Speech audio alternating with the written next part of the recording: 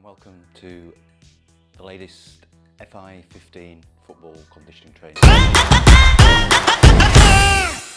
As we know, there's lots of different components to exercise, your cardio fitness, strength, balance, coordination, etc. But when we look at football and most sort of sports, whether it's team sport or individuals, a big element of the fitness is also to do with your ability to change direction, to move fast, to balance, to stabilise.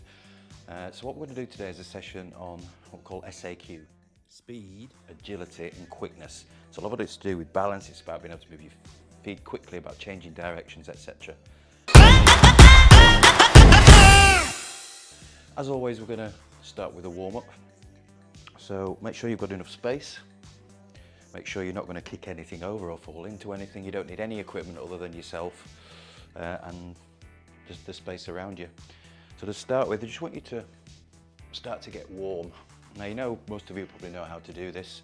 You know, start things like squats, lifting the knees up, starting to twist the body so we get some work through the spine, into the trunk, gradually getting higher. Bring the arms up by the temples and twist across. Think of bringing the knee up rather than going down. That's it. Start to jog on the spot, nice and light through your feet. So just keep that going for a while and start to give me a few little side shuffles, just to one side then the other. While we're doing this, we're going to be doing 8 different exercises today. 4 of them are based around speed, agility and quickness. Each one of those we're going to do for 40 seconds, 20 seconds recovery, and we're going to do each one twice. And we're going to intersperse the SAQ type exercises with some work for the core, because that's really important again for balance and stabilisation. So hopefully you're feeling a bit warmer.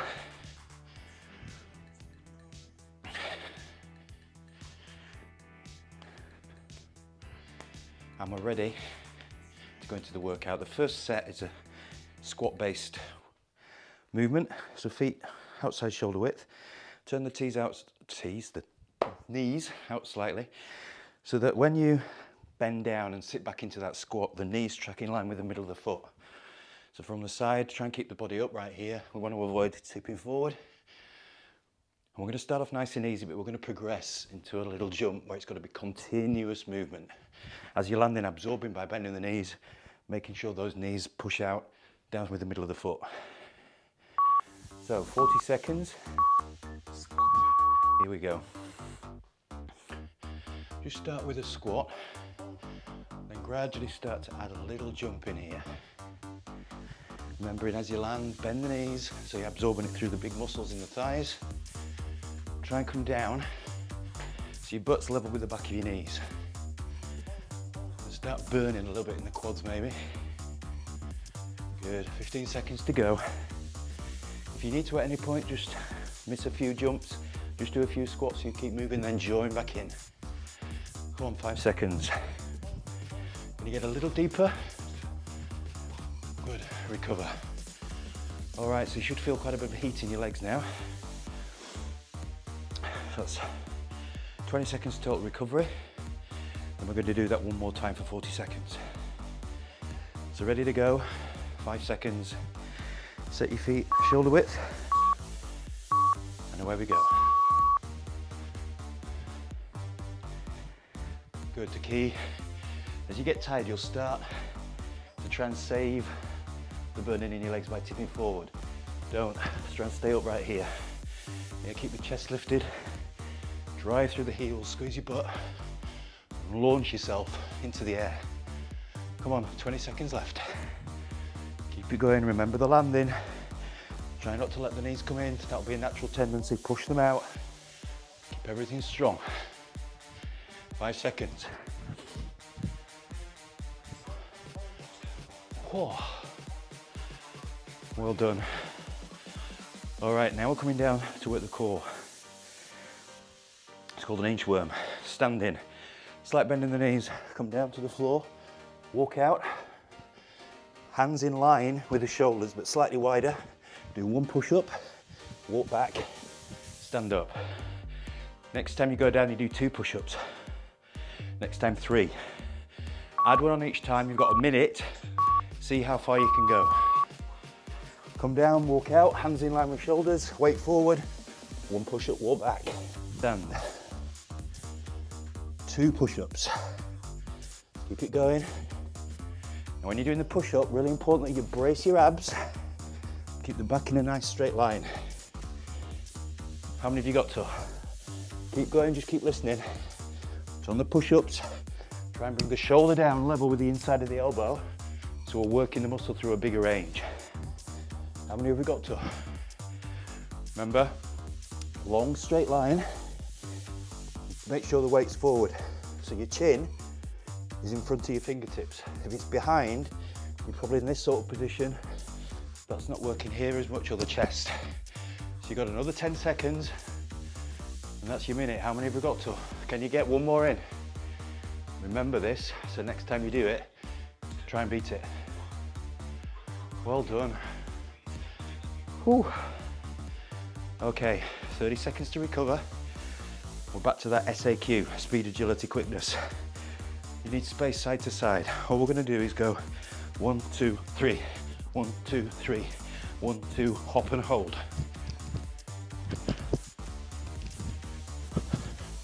Pump your arms, and I want to see that little hold, so we're developing balance. Start off easy, get the movement. As you get confident with it, so it's like dropping into a single leg squat, and then you're balancing there with the chest lifted. 1, 2, 3, 1, 2, 3. Keep that going.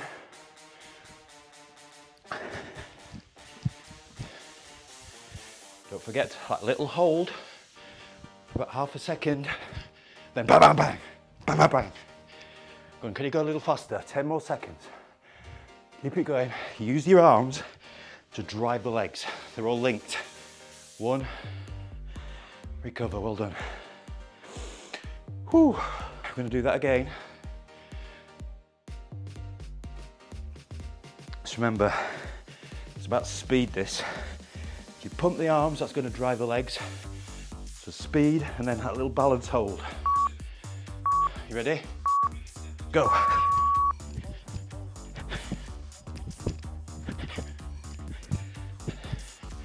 Can you pump your legs faster? You're going from a standing start, you're going to chase the ball down.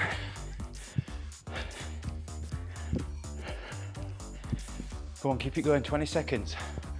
We're halfway there. Yeah, we're staying upright when we drop down. We're not tipping forward. That's what we want. We want to bend the knees to get the load into the leg muscles. 5 seconds. Whew, good job. All right, working the core. That includes the muscles up the side here. So we're going to work it all. Key. Wrist is always directly under the shoulder. Plank position. Feet hip width apart, eyes down. Rotate onto the side. Shoulder over wrist. Come back and switch. Just control it. Side plank to full plank.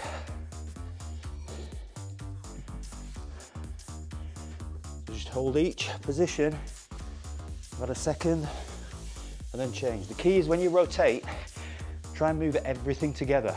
So your shoulders and your hips turn at the same speed together.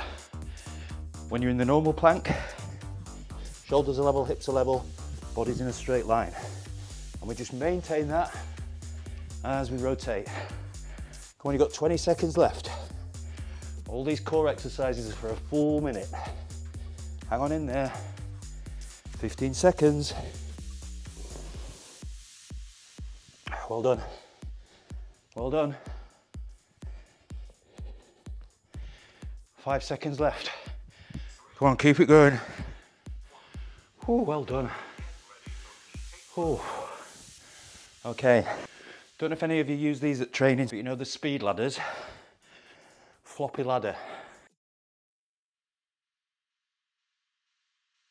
Yeah, rungs across, then you've got the side bits of the ladder. So once you imagine you've got one in front of you, it's called a T. Think of a capital letter T.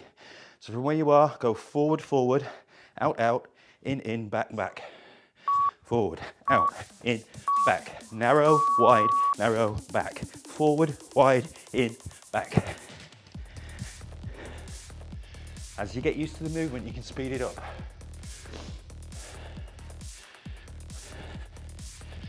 Now, if you've just been going with, let's say, your left or your right leg first, switch to the other one's going first for the last half. Forward, out, in, down. Forward, wide, narrow, back. Go on, how quick can you move those feet? Stay close to the ground, keep the knees bent. That'll help you get more speed. 3, 2, 1. Whew, 30 seconds, 20 seconds recovery. Then we go again. I want you to try and stay closest to the ground just by bending your knees, and you'll find you probably move your feet a bit quicker. Forward, wide, in, back. Capital letter T. Trace it out, cross it across the top, trace it back down.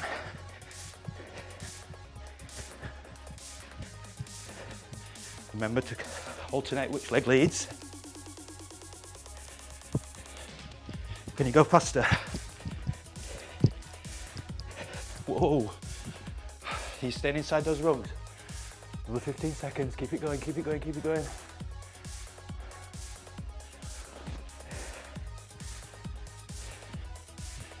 Stay with it, 5 seconds. Good job. Back to the core, focus in. Mainly on the obliques here, down on your back. Fingertips by temples, keep the elbows back. Bring the knees up, over the hips. All we're gonna do, opposite shoulder to opposite knee, stay up, twist. The more you lengthen the leg, the harder it becomes. Go. So start off with small pushes with the legs. Remember, opposite shoulder to opposite knee. Then start to extend the legs. Can you stay lifted in that position so the abs are working all the way through? Open it out so you can emphasize the twist from the waist upwards.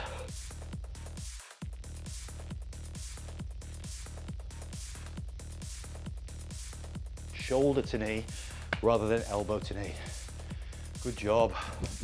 That's more than 30 seconds done. So keep it going. Come on, can you lift a little higher and stay up there? Keep twisting, keep extending. Good, 10 seconds.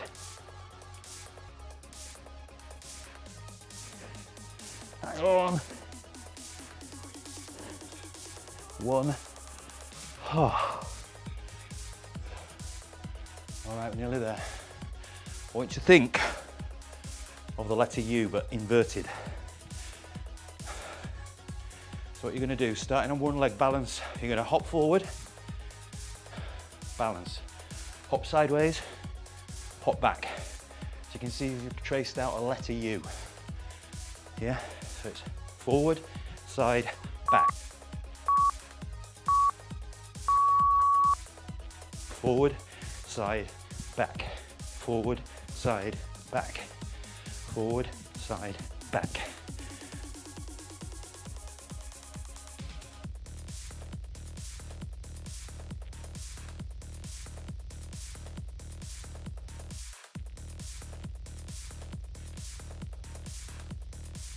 If you draw a line, every time you land, that's what you've got to focus on. 10 seconds.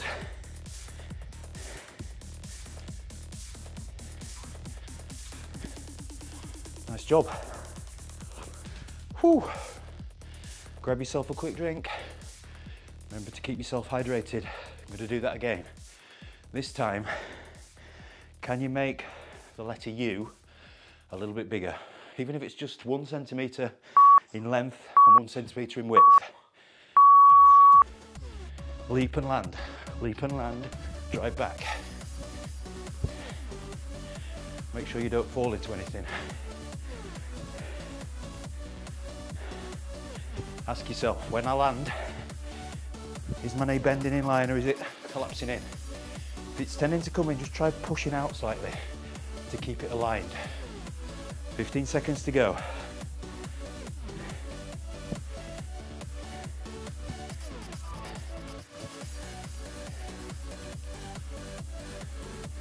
Good balance and stability, as well as changing direction. Last exercise. 15 minutes this takes. So it's either your last one or if you're feeling fit enough, you do it all again from the start. But this is 1 minute of mountain climbers. Hands on the shoulders, weight forward, abs braced. There. So the knee almost scrapes the floor and comes up towards the chest.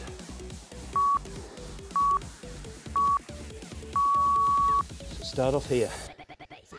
Remember, keep the weight forward so it's not back here somewhere. Bum down, knee scrapes the floor as you drive it towards the chest on the same side.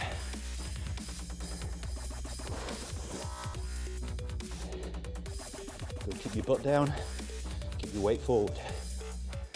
Now, if you're ready, keep going.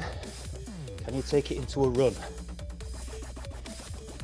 Okay, make sure the weight stays forward though, that you're not pushing back, because that makes it easier. You've got 20 seconds left. Who's ready for a sprint? Who's going to sprint the last 10 seconds? You ready? You marked? Set, go. Go on, weight forward. Drive the knees. 5 seconds. Push, push. Whew. So that's it, guys. That's one circuit through, 15 minutes of work. Now, if you're feeling fit enough, by all means, rewind back to the start, have a quick drink, maybe take another 30 seconds before you start again, and then just follow it all the way through. If you've had enough, that's perfect, that's fine. You can maybe do this every other day, or it's up to you. Fit it into and around your other training, just so you're not doing too much of the same thing on consecutive days.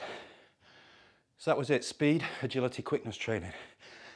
Like I say, it's going to help with how fast you can move, your balance, your ability to stabilize and change direction. So just try that as part of your workouts. Remember, keep fit, stay safe. I'll see you soon.